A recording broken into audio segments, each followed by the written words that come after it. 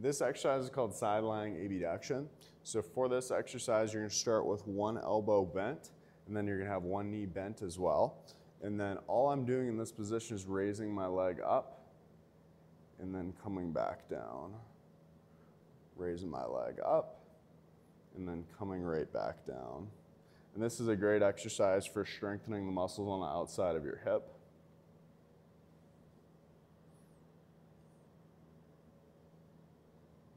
And just make sure that you're pointing your toes straight ahead. Don't let your toes point up, because that'll work more on the front of your hip when we're trying to focus more on the muscles on the side.